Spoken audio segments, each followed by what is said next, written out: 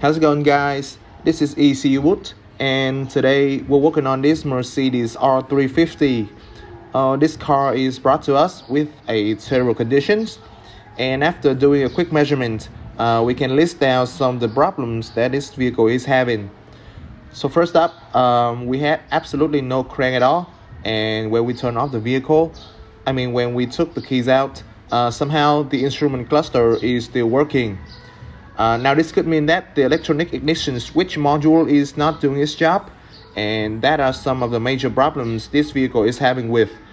So now let's go ahead and fixing this car with Ecuboot.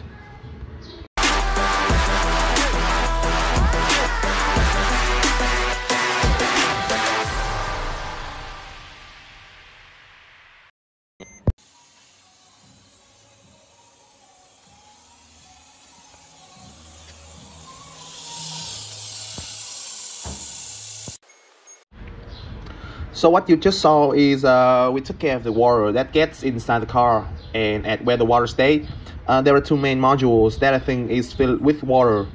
They are the central gateway for CAN bus communications and the park-tronic module. The problem is water only exists on the driver's side, and somehow the passenger side is good. Now after we took all the waters out, we're gonna do a quick test, and you can see on the cluster it still cannot determine where the gear is at, and a message without changing gear is appeared. So at the moment, the vehicle still has no crank, but luckily the instrument turned off when we pulled the keys out.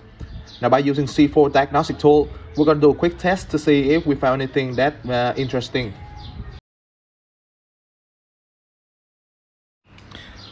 So we have our result right here, and as you can see, there's a lot of fault codes and there's a few exclamation mark. We have those marks at the steering column module, the ESP, the airbag, and finally the ECM. This mark is very important, and based on the missing MB number, I can claim that we've lost the communication with this module. So this R350 is using two main CAN bus communications. They are CAN B and CAN C. CAN B is for the interior CAN, and CAN C is using for the drivetrain. So in the next step, let's go through the basics of the communications, especially on this R350, which using the 272 engines and the 7-speed automatic gearbox. As you can see, we have two main CAN bus, the CAN B and CAN C. There's a little CAN D from the N93 central gateway to the OBD2 port X11/4, and of course this is the Diagnostics CAN. On CAN C, we have a lot of modules such as the gear shift, the transmission control, the ESP, the airbag, etc. There are several modules using two CAN bus at the same time, like the electronic ignition switch, the instrument cluster, the steering column module, and so on. With CAN B, we have a bunch of units like the seat, the door, the park-tronic, as well as the front SAM, etc. So that is basically all the CAN communications on this vehicle, and the most important module is this N93, the central gateway. So a central gateway is a hub that interconnects and transfers data across the many different networks found in vehicle in a secure, reliable, and dependable manner. The gateway acts as a router and enables communications between multi-protocol and connected services. So this unit is located under the driver's seat, and one out of two boxes that are filled with water, like I mentioned at the beginning of this videos. So this is the distributor for the interior CAN, and this is our gateway that connects with the OBD2 ports.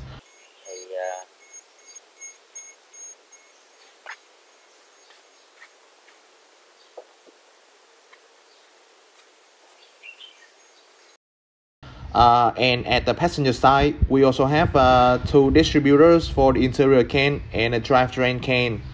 The drivetrain CAN will have some green wire coming out of it, and the interior CAN will have some brown wires. So in the next step, I will measure the voltage of this CAN bus to see if it's still working properly.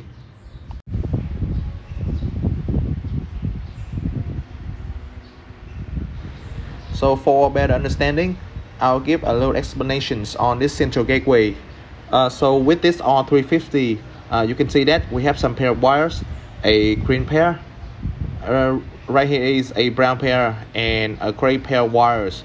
The gray pairs will go to the OBD2 ports right here, and this means that the gateway will communicate with the OBD2 ports through these wires.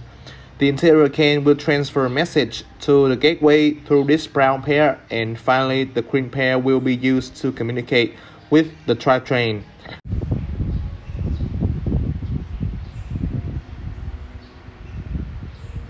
Now I'm going to measure the voltage of this CAN bus.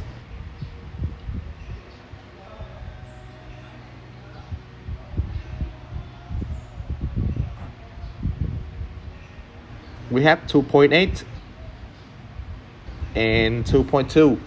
So our interior CAN is good, except for some module that is miscommunicate.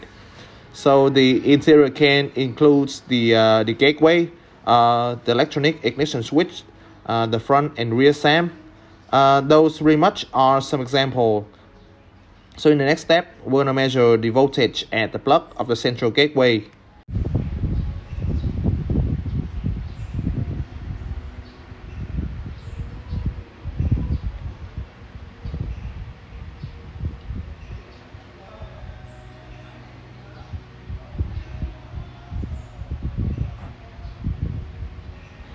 As you can see, we have zero voltage at the plug connector. Let's unplug the gateway and see what will happen.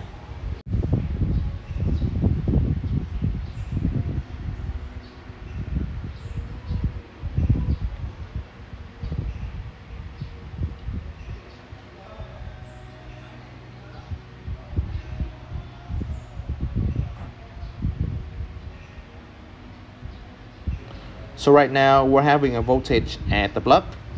So based on the results, I can insist that our central gateway is shorted inside of it, result some miscommunications problems on this vehicle. So we're gonna go ahead and replace this central gateway.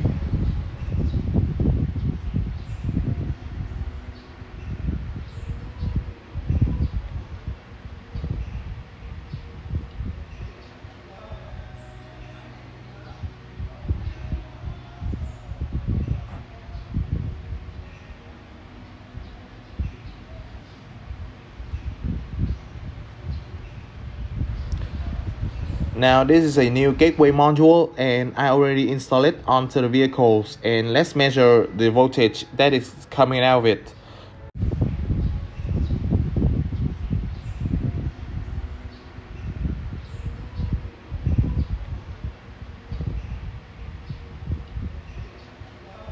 So we're having 2.8 on the CAN high and 2.1 on the CAN low. So the voltage is back to normal. Now on the cluster, we have our gear right here, and we can turn on our engines. So to conclude, our gateway is losing connections with the drivetrain CAN, and this leads to many problems, like we cannot change in the gear or the engine's no crank. So in the next step, I'm going to do a quick test to see if we get back our connections.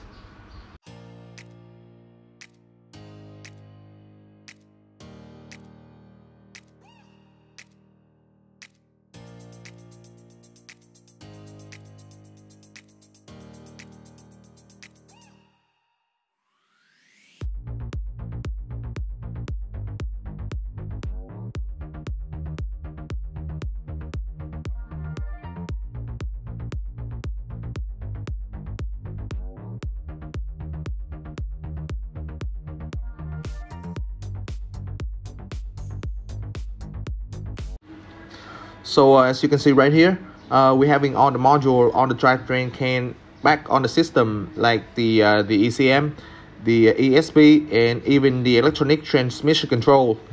Don't worry about these DTC, because during the fixing procedure, we have to unplug some connectors, and after a while, it will flag some fault codes on the memories. We can easily erase these DTC because they're already been fixed. Now let's go ahead and erase them.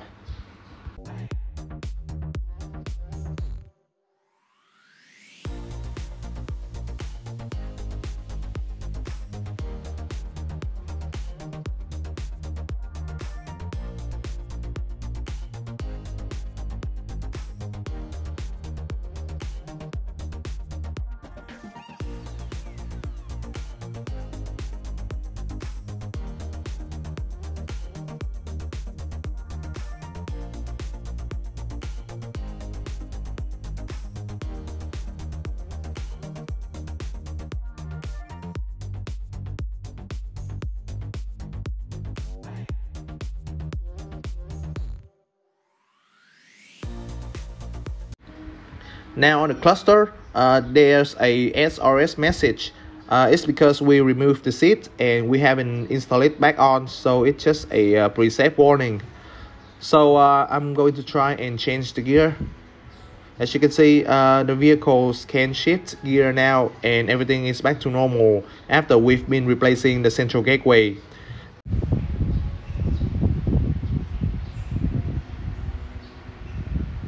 The engine is working properly right here.